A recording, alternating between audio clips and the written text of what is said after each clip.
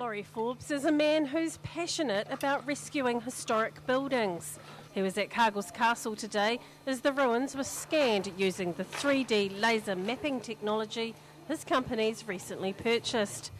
The castle is a heritage building built out of primitive reinforced concrete floors and unreinforced masonry walls, and could potentially collapse at any time. Once it's gone, it's gone. There are no drawings for it, I believe, only photographs, so it's an ideal opportunity to measure it up with a 3D laser and get a really good accurate record of it, and then any form of strengthening which is to take place for holding the structure up at a later date can then be designed around those drawings.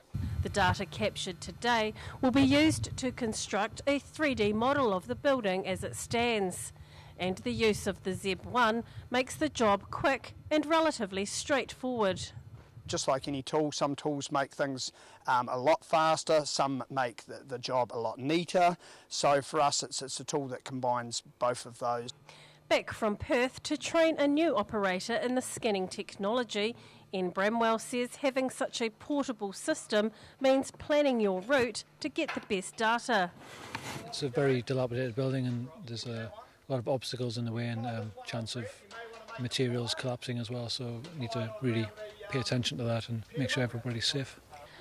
The Cargill's Castle Trust aims to retain the ruins as part of Dunedin's cultural and recreational history.